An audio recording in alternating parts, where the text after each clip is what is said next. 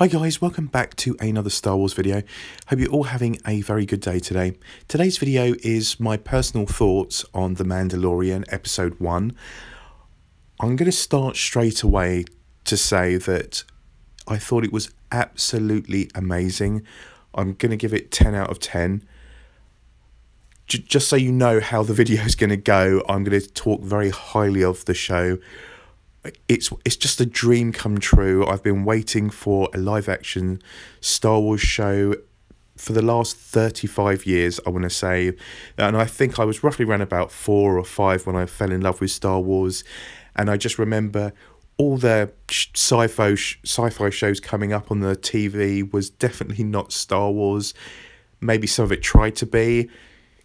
Shows like Star Trek and sort of Babylon 5 and all that sort of stuff. I mean, I wasn't a fan of Babylon 5. I did watch Star Trek Next Generation, and I watched it because I couldn't have a Star Wars TV show, if I'm going to be completely honest.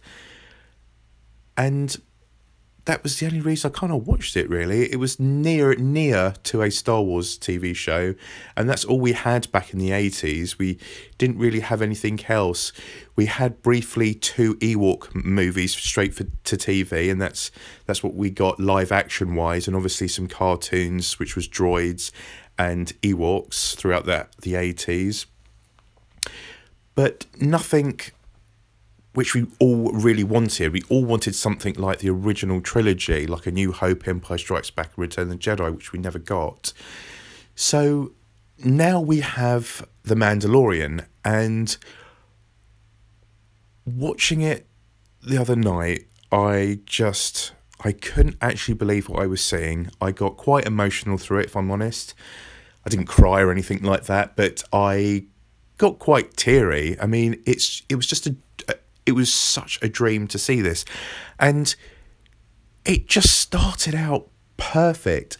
Unfortunately, I watched all the trailers, I watched all the teasers, I watched every single thing I possibly could. So most of episode 1 has a lot of footage from the trailers, especially at the very beginning of the episode. We have already seen. There was also bootleg footage from Star Wars Celebration as well, so I have pretty much seen quite the larger parts of episode 1. Well, they're calling it chapter when they're doing it in chapters. But from the get-go, the Mandalorian comes to a planet looking for a bounty, and it's kind of like a snow planet, almost like a Hoth-like looking planet. We don't know any of the names of the planets, which was something that I was a tiny bit disappointed with, if I'm honest. As I said, I'm still going to give this 10 out of 10 because I adore this show. It's just absolutely amazing. But I just have a few bits that I wasn't as fond of, but it didn't ruin it for me. So basically, we don't have names for all the planets, but I'm hoping very soon that we'll get a Mandalorian guide that will come out and tell us who the creatures are and who where the planets are and etc. So the Mandalorian arrives on this ice planet. Again, we're not too sure of what the name of the planet is. So he comes to the planet and he goes after a bounty, which is in like a cantina type looking place with all sorts of creatures, etc. on there. And he comes across 2 thugs. He takes them out and comes across a blue alien creature type of thing. I'm not too sure of the species, but the language that he speaks, which is just a standard sort of English language, just doesn't really match the way he looks, in my personal opinion. I think he should have had some sort of alien language with subtitles or something on there, and the human looking thugs should have had sort of an English language type of thing instead, and I think that would have suited it better.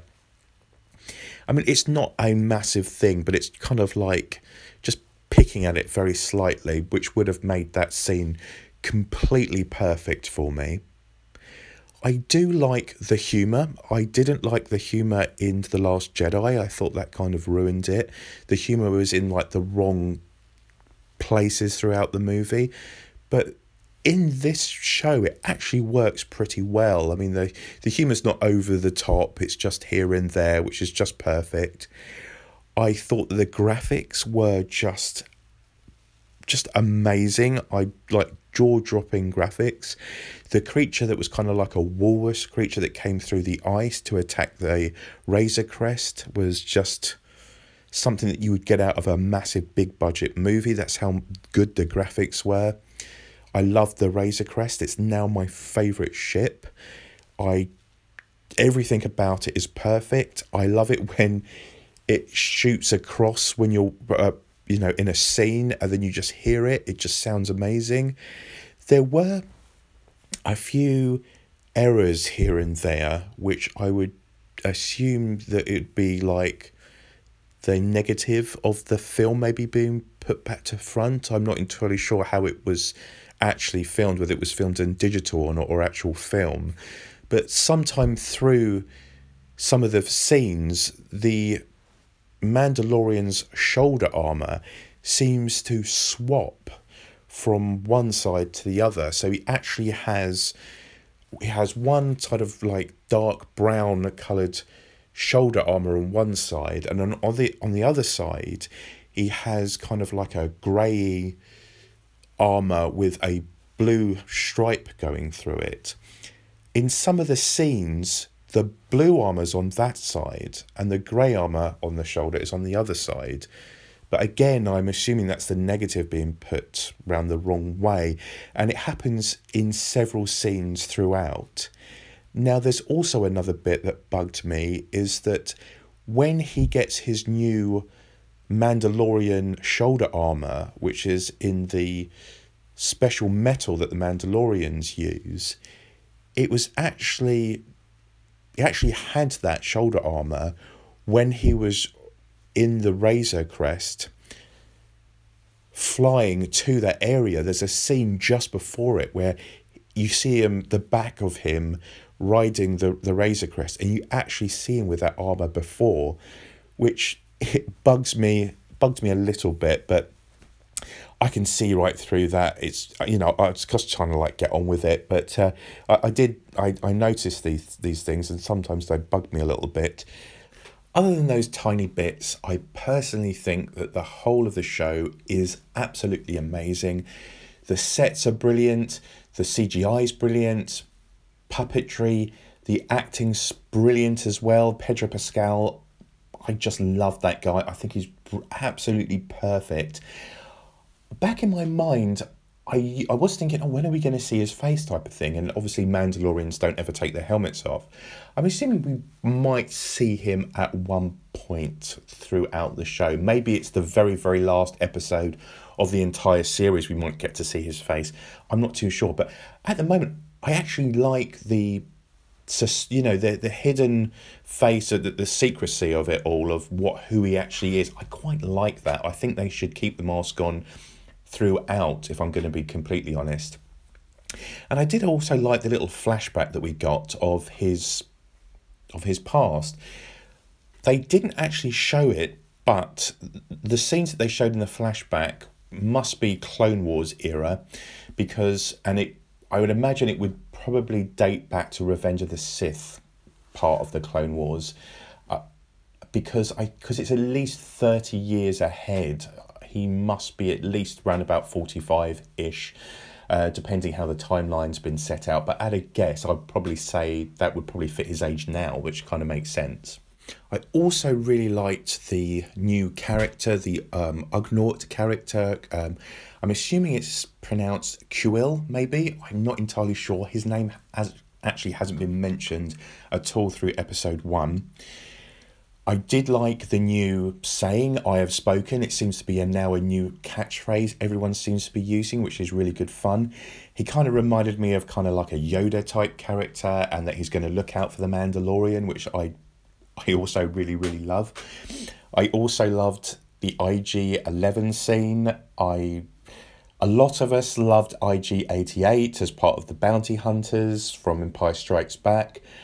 And to see him actually move and talk, it's it's just a dream come true. I mean, it's just absolutely amazing. And that particular scene was, it's just like the lasers flying past when they're hiding behind, taking cover, and they knock down the door with the laser cannon, and then we see the big surprise.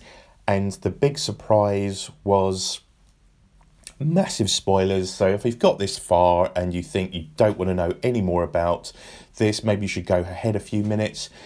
But we now have a baby Yoda. Now, I know it's not Yoda, but it's Yoda's species. Now, as far as I know, I feel like I know pretty much everything about Star Wars here and there. I don't think they've mentioned the Yoda species. I don't think they have. I'm 98% sure that they haven't mentioned it. We've seen one of Yoda's species in The Phantom Menace, but apart from that, those are the only two that we've ever seen. And now this new Yoda species, and it was literally the cutest. I don't sort of get fussed by cute scenes, but it was really cute, I'm going to be honest with you. And I was surprised that he got rid of IG-11. I was hoping that throughout The Mandalorian he would gather teammates throughout the thing and have a whole crew by the end of it. And I was hoping IG-11 would be part of his crew, along with Cara Dune and QL, or however now you pronounce his name, because they've made such a big deal with the posters, with all four of them on there, the Funko Pops and the Black Series Star Wars figures as well. And to have IG-11 being taken out pretty much within 5 minutes, it was a heroic scene, and that's very cool, and we get to understand the Mandalorian just that little bit more of how he acts, etc. But I was a bit disappointed with that. I wanted IG-11 to be his sidekick or part of his crew, and to go out with the rest of the missions, the rest of the stories with him. So that, another little thing that got me. But again, I keep saying it. I still think the show's amazing. I've seen it 5 times now. That's how obsessed I am with it.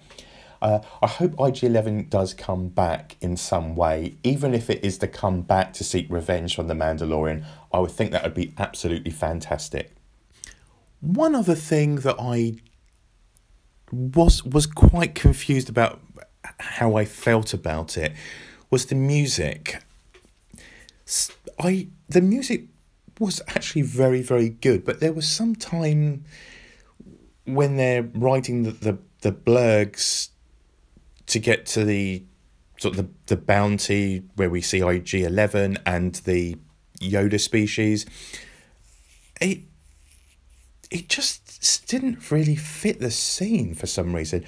I've watched a lot of other reviews and stuff like that, and they said it exactly the same the way I felt. It kind of turned into Rocky music all of a sudden, and it didn't really quite fit the scene. I'm not saying it's bad. I find myself humming this theme tune walking around the house every now and again. So it's good music, but I just didn't really felt that it fitted the scene. But it was still good. You can now get the whole of episode 1's soundtrack on Spotify or on YouTube as well. So that's definitely worth looking out for if you want to listen to the whole thing.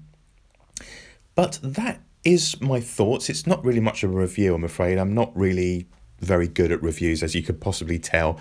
I just want to give you my thoughts, and hopefully some of you guys will comment down below and tell me your favourite scenes and what bits you liked or you didn't like throughout it. And are you happy with the show so far? Are you looking forward to episode 2, which gets released on Friday?